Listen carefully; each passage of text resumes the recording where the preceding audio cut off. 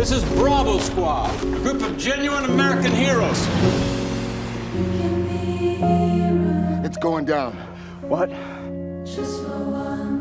is sort of weird being honored for the worst day of your life. I think what Aang's doing with this film is just going to make people take a second to think what's going on in that soldier's head. Think about what he's actually seen in the world. And what really happened over there. There's some major parallels between football life and war. Obviously, two completely different worlds. Ours is entertainment, theirs is life and death. You know things most of the rest of us will never know. That's gotta weigh heavy on a young man's shoulders. Our country wouldn't be free without their sacrifices. What's that one like?